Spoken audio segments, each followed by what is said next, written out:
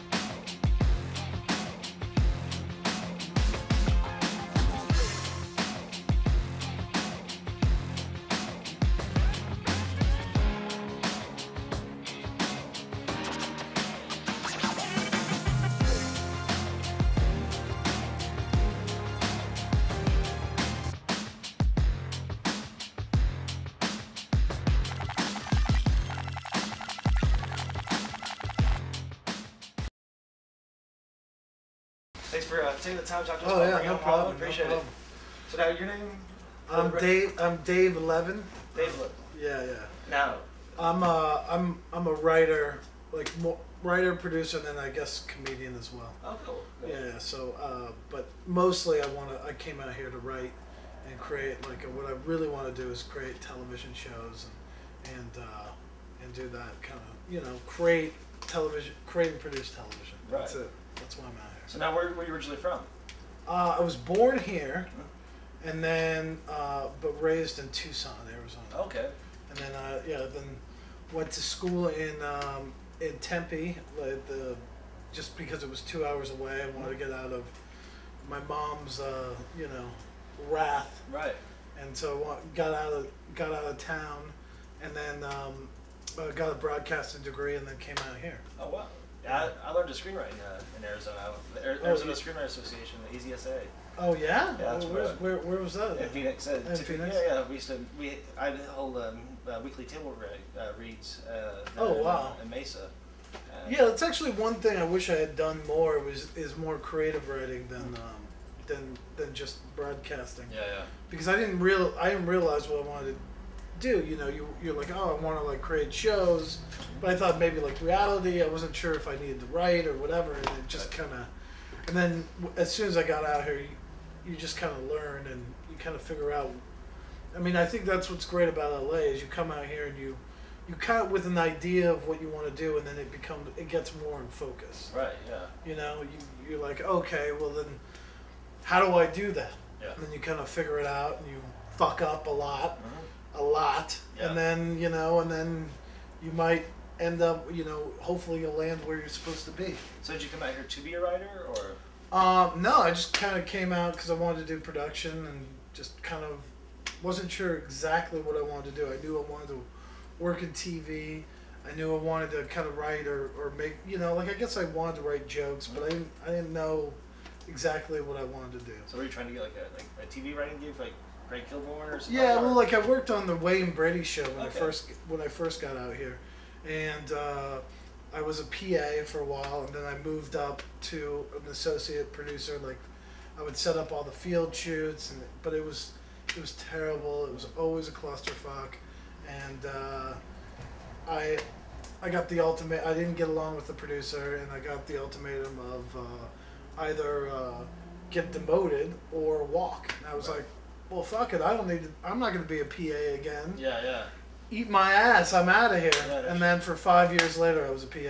Right. Yeah. I probably should have taken. Well, I mean, I don't really regret the decision because Hold your own, you held your own, and it was actually great because getting out of that world, I was able to work in scripted shows. I worked on Jack and Bobby was my first one, and then I've worked on like just tons of canceled shows. Jack and Bobby, Studio 60, Windfall was a terrible one with Luke Perry, but he was cool. Yeah. Because he would come into the production office eating jerky and fucking around. He was a cool guy. So as a PA, you were working on these shows, or? Yeah, PA, and then a writer's assistant on like Dirty Sexy Money. I was a writer's PA on Brothers and Sisters. So. How was that kind of gig? Was it getting you in the writing rooms? Yeah, I mean, yeah. Brothers and Sisters kind of got me in the writing room. Dirty Sexy Money, I was in the writing room every day. You know. That's cool. I mean, taking notes and just learning. It was the best experience. And like, yes, I want to do comedy, but learning from these great dramatic writers, these playwrights, and people that, you know, learning so much about story structure and character development. You know, you can write the jokes. You know, I'm a funny person or whatever. You know, but it's about learning the structure and also the machine of television, because it really is a machine. You know, you pump out 22 or 24 episodes a year, but every week you're breaking one, you're writing another one, you're prepping one, you're shooting one, and you're in post on one. Wow. So you got like 5 or 6 episodes, like where you're just, and it's just a constant cycle. Oh, wow. So, but it's great. I mean, that's what I want to do. I love it. I love the cycle. You know. Yeah. So it was nothing but a great learning experience. Did you end up getting an agent or anything from that, or? No, I mean, no, just a lot of bizarre stories and I mean, I'm working with one of the old writers that I worked with now on the script, but because basically he called me into his office and said, "What are you doing for the next 4 days?" I said, "I don't know. What do you need me to do? You know, I'm an assistant. I'll do whatever you need me to do." And so he sent me to Minnesota for 4 days to look for his family friend. Their autistic son went missing. Oh wow! So he paid for me to join the search party. Oh wow! So that's so you're representative for... Yeah, I mean, I've done everything, man. Like I've you know, I've done deliveries. I've gotten chased by raccoons. I've you know, why I'm not sure. I don't know why I keep going. You know, like I've done like almost like weird drug deals for caviar. Like they told me to get like some discount caviar, so I went to Calabasas, which is way out in the valley. There is not water around at all. Yeah. And you're getting I met a guy at a gas station to pick up caviar for the writing staff. Wow. And I was like, should we go to the bathroom and make this, you know, deal official? He's like, no, what are you talking about? He was like offended. That was really? Yeah. You're meeting me at a Chevron. With caviar. That's okay. So when I'm just picturing this case of caviar coming in this trunk, but right. Yeah. I mean, but that's what I signed up for. I mean, I was like willing to do whatever it takes to kind of learn, and you know, you hope that these writers want to like help you out, but I mean, they're in it for themselves. Right. They're trying to do their own thing, and you know, as soon as that show gets canceled, they're looking for the next gig. Right. You know, they have a family to feed, and we're all trying to do our thing, and honestly, we're all selfish. I want to, you know, I don't want to just work on a show. I want to create a show. Right. You know. Yeah. So. Do you feel that the comedians are more helpful to help each other than the writers are? Yes, I actually do. Like, I think. I don't even know if it's comedians, but I think it's actually been cool, like working with Brian and working with Adam and a couple other comedians. Like, I think, well, they also want to use me because of like the knowledge. It's like we get to use each other. Like they want to be on camera and I want to write. So it works out perfectly because we're both getting what we want out of the deal, and none of us are like, we both get creative control. We are both getting exactly what we want. And I think that's what helps. So regardless, like, I think that's why I can work with actors or with other directors, or, you know, it's like, as long as you're getting what you want and I'm getting what I want, we can work together. Yeah. But like with a writer, they're like, you know, I mean, I guess I can help you out, but it's also, you know, like, you know, they have so many people that they have to help out, and, you know, it's just, you have to get in line, you know, like everything else. Yes. It's yeah. So what's one of your biggest struggles that you've encountered out here? I think it's getting your script read. It's the hardest thing. Getting people to watch anything that you've shot and put together. I've worked with Adam on a couple of those pilots, like the Cougars of Comedy and his ADD, and then the thing that I co-created, which is the Real Potheads of North Hollywood. Just getting people to watch it, agents interested, and them not to see it with a skeptical mind. Right. Because they immediately look for any flaw to say no. That's what they're looking for, because they don't really want to. They don't want to put the effort into helping you out. Right. So they're looking for a way not to help you. They're literally you have to I think Adam was right where you basically have to say, all right, here's how I'm making money. Now, do you want to make money as well? Right. Yeah. Great. Then fucking help me and pay for it. Yeah.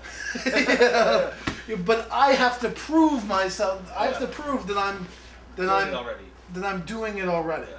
Or at least it's commercially viable, and it won't piss off anyone. Yeah. Which is not going to happen with me because I'm going to piss off people because we're artists and we also like to push the issue. Yeah. Yeah. I also come from a background where I don't see things the way that most people do. I'm Mexican, I'm Jewish, and I have a black sister. That's a comedy bit right there. Yeah, I know. Yeah, it's mostly what I talk about. Yeah. That's probably, according to Swan, it's probably all I talk about. That's all I got. Yeah. But now I'm going to start into my overbearing mother stuff. Okay. That's also another struggle I can't wait for that one phone call where my mom's actually happy that I'm doing what I'm doing. Yeah. Where instead of you should get into she wants to get me into occupational therapy.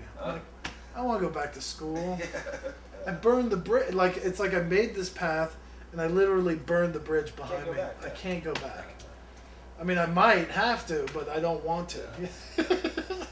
Yeah. At this point, you're not. Yeah. At this point, I'm not going back. Right. But it's tough. Yeah. So now you've been doing stand-up. How's that going for you? It's good. What's great about stand-up is that to me it's a way to connect with the audience. It's not about trying to get an assistant or a studio executive to read something and they might not get it.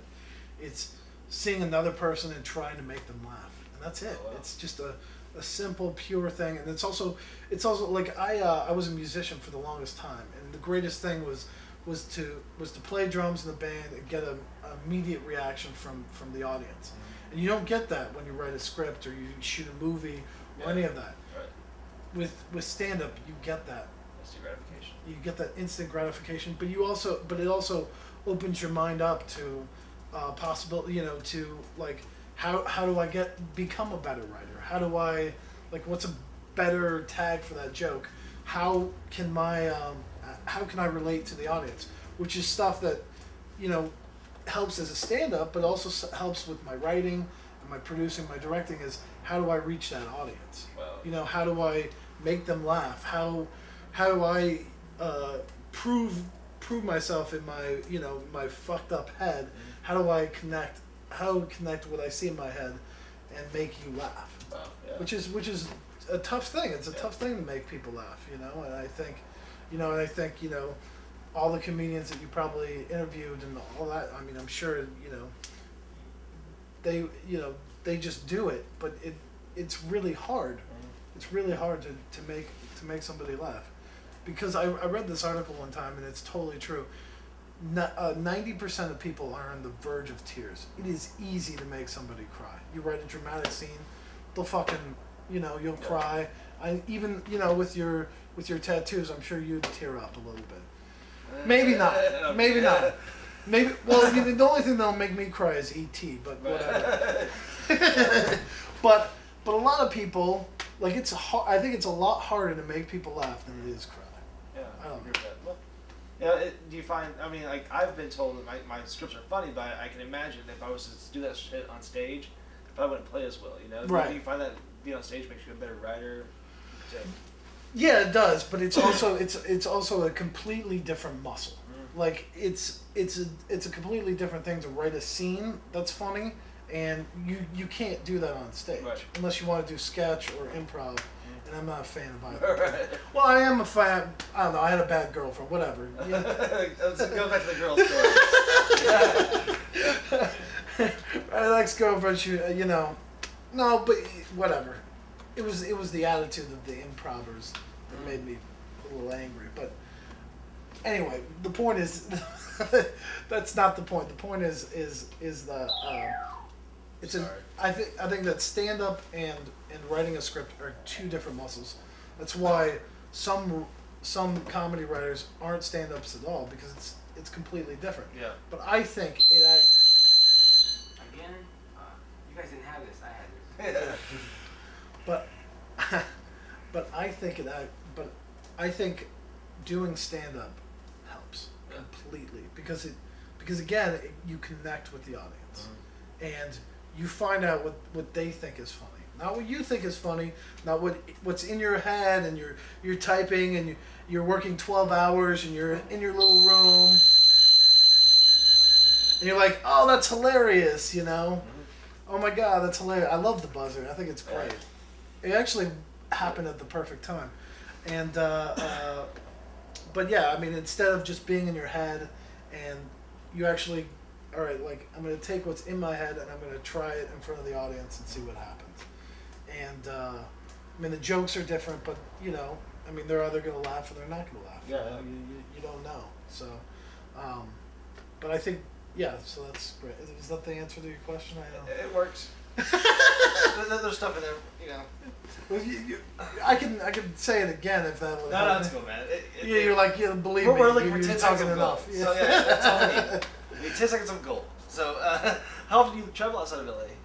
A couple times a year, not too much. Whenever some comedians want me to travel with them, I'm like, really?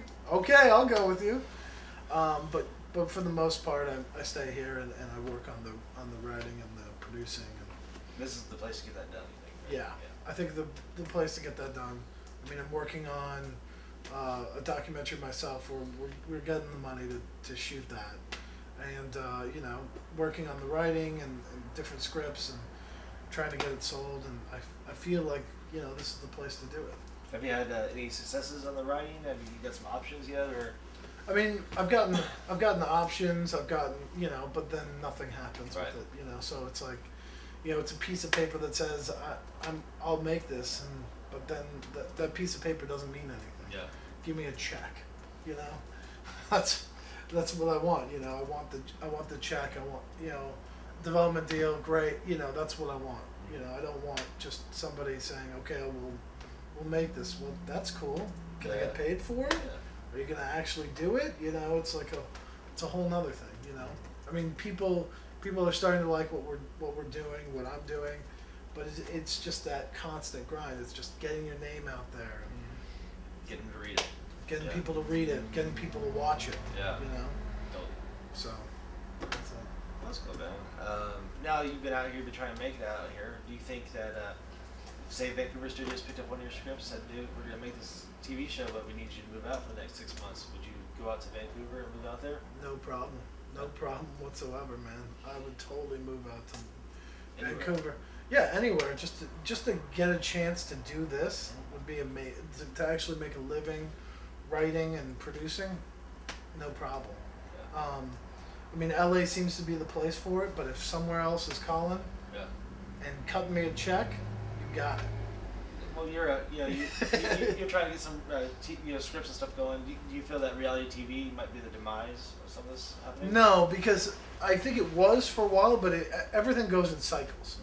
Mm-hmm. If you look at like a couple years ago, reality was the biggest thing, and then kind of drama took over for a while. Like there was drama, and then reality as well. But now it seems like sitcoms are coming back a little bit because the economy's in the shitter. It's like that. Hopefully, I think stand-up, or like I think not only stand-up, but I think sitcoms are coming back because people are going through a shitty time and they want to laugh. hopefully these sitcoms will deliver, because they're greenlighting a lot of them right now. There's a lot of new sitcoms coming out. I don't think they're going to be that funny. Why? Because I'm not writing on them. Yeah. But you know, they might be good. No, there's some good scripted shows on there right now, and I think there's only it seems like even cable networks are starting to do more scripted shows. Like yes, it's cheaper to do reality, but there's nothing there. I mean, it's kind of entertaining, but now it's just like you don't know who this person is, and they're like, hey, I'm famous and you should watch me and find me interesting while I stand in line at Starbucks. Right, yeah. Who are you? Yeah. Why am I watching you? Yeah. And I don't, I don't care. So what do you think about these people being famous for being famous, like the Heidis and the Spencers? I think I wish they would go away. Or maybe, you know what, they should all go to an island and kill each other. I would like to see them, like, you know, fight to the death. Right. See who survives. I think Paris Hilton would survive. I think she would eat everyone alive. I think she'd probably wait out for a while. Yeah, like I think she would hide out. Yeah. She would like have like a cool club that everyone tries to get into, and then she would like murder. You know, like wait till they get drunk and then murder them. Yeah. I think we're developing something here. Yeah, maybe that's it. You know, maybe yeah.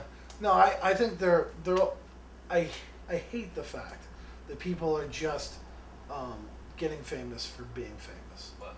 I think it sets a bad precedent for society, and I think it sets a bad precedent for art. Like people come out here with, you know, and they're like, with no craft. They're like, you know, I don't want to act. I just want, you know, I'm here.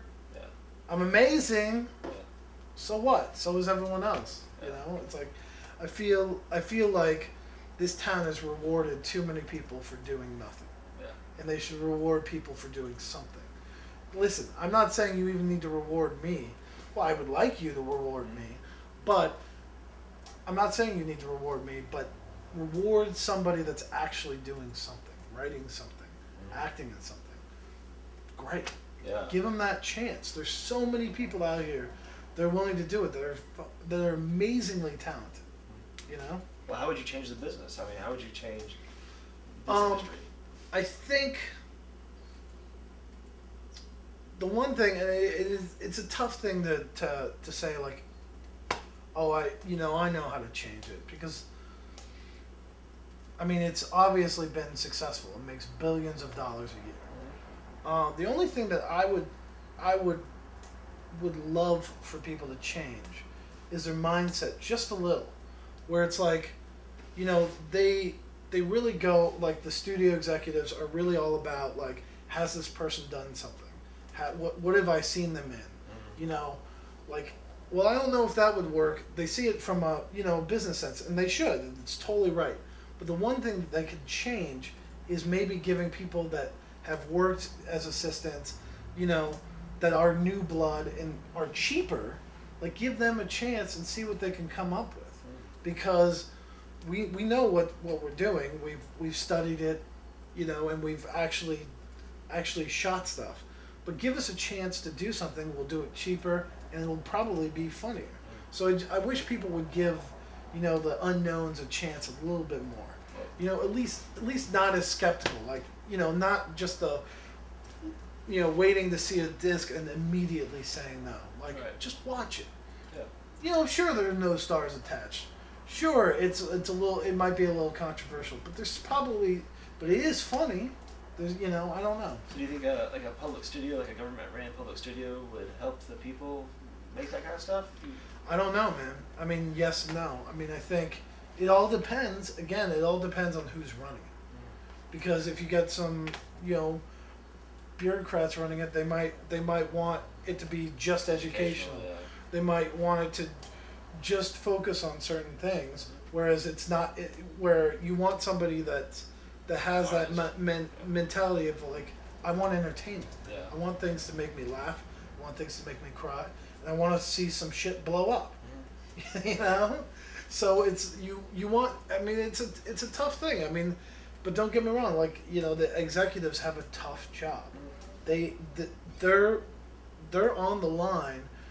You know, they're putting their neck on the line and saying that this project that I'm greenlighting is going to make money. Right. And if it doesn't, I lose my job. Yeah. So they have to eliminate all risks. But the problem with doing that is I feel like they're losing viewers. Yeah. And they need to start taking more risks instead of less. More risk. Well, they're gonna get fired in a couple weeks anyways. Right, they're gonna like listen. If my project isn't gonna get you fired, the next one will. Right. So might as well take the risk. Yeah, might as well take the risk. But no one wants to stick their neck out, and that's the problem. That's the one thing I would like to change is people wanting to take risks, because I think I'm a risk taker. You're obviously a risk taker. We all are out here to take risks. Right. So why is Hollywood not taking risks? Well, Hollywood used to. In the 20s, 30s, that's the way it used to be. They used to pull the trigger on controversial shit. Right. Well, I think our generation that's coming up is going to be that way again. I think that we can bring that old style. I would love to see that old style because I feel like right now, and it's actually similar to the 1960s. If you think about it, like these, with the rise of like some independent, like some of the smaller independent movies, where where they would have these huge, big, dumb releases, like these big movies, and then they would have like smaller movies with smaller budgets, and hopefully that, you know, again the triple features. Yeah, the triple features, and also the independent movies of the 90s. You know, the economy was in the shitter as well, and all these independent filmmakers came out and changed the landscape. Kevin Smith, Quentin Tarantino, you know, all those guys. Yeah. You know, but then again, you know, it happened in the 60s too with you know, Warren Beatty and you know, Francis Ford Coppola and Steven Spielberg and all those guys, you know, did lower budget features and then, you know, got the break and you know, made it. I don't know. So in the double digits here, I don't know what you call this time. It's gonna be our break, right? Right. Well, I think it's also like there's just so many people, like, and the Steven Spielbergs aren't going anywhere. Right. It's like, you know, there's so many people out here trying to do this. It's tough. It's tough to get that break, and you feel like you have to, you know, find whatever open crack there is. So do you think if there was a boost in production, you think there'd be more breaks maybe? You think more people would have an option? Yeah, that would be great. I mean, I would love to see, personally, studios, and Paramount's starting to do this. I guess they greenlit $100,000 features. Right, yeah. And I would like to see more of that. Mm-hmm. Like, let's see if there's some new filmmakers out there. Yeah. You know, instead of making $50 million features, let's make $51 million features. Yeah. And let's see what hits. Let's see what works. Because one of them should make $50 million. You know. What? One of them will make $50 million. One of them will make $50 million, and also, you know, there's probably another 10 in there that are good, and there's probably another 10 that are just as good as you know, was it Alvin and the Chipmunks, the Squeakquel, right. And then there's probably about 5 that would be perfect for DVD release. Mm-hmm. You know, so you're making money in some ways, but then again, you know, I mean, I don't know. I see both sides, but, you know, give me a break. So where do you see this going in the next 5-10 years? Where do you see Hollywood heading? I definitely see the internet is gonna take over. I definitely believe that the internet is, because I feel like Hulu made $200 million in ad revenue last year. It's only gonna go up this year. Yeah. Different corporations are starting to see that people will watch movies and TV shows on the web, and so therefore it becomes about the product than the network. So it's which is great for you and me because it's all about the product. It's whether people will tune in and watch what I've created or not, you know, which is great because then the people decide what is good instead of the executives, which is great. So the internet is actually a positive thing. It can be, but it's also filtering through all the crap. You know, there's, you know, you have, you know, me putting something on the internet and it gets maybe like 500 or views or maybe like 7,000 views, but I have, you know, but I'm not getting a million hits, and I think my stuff's good. Right. So is it finding a voice, or is it, is everyone watching a dancing cat? Yeah, You know? yeah. Believe me, I find a dancing cat interesting too. I think it's great. Actually, that keyboard cat is hilarious. Oh, yeah. Where the guy gets hit, like any accident happens, and then somebody plays the piano. Like me doing this interview, somebody's gonna play. Then the keyboard cat's gonna come out. Cat too. So, what advice would you give to somebody such as yourself coming out to Hollywood now? Man, that's a tough question, because I think, what advice would I give? I think it would be, come out here with an open mind, see what happens, because because I think it is about, like, you find your path. You don't know where it's going to be. You don't know what kind of opportunities you're going to find, but I think you just got to keep going and just kind of see what happens. But you have to have the initiative and you have to be kind of dumb in a way to just, like, even though somebody's telling you no, you say, you know what, fuck off. I'm going to keep doing this. I'm going to find my path. Yeah. And so it's not really, I guess it's not really dumb. It's just tenacious. It was tenacity. Yeah. Be tenacious, and don't take no for an answer. But learn from your mistakes. Learn from every experience.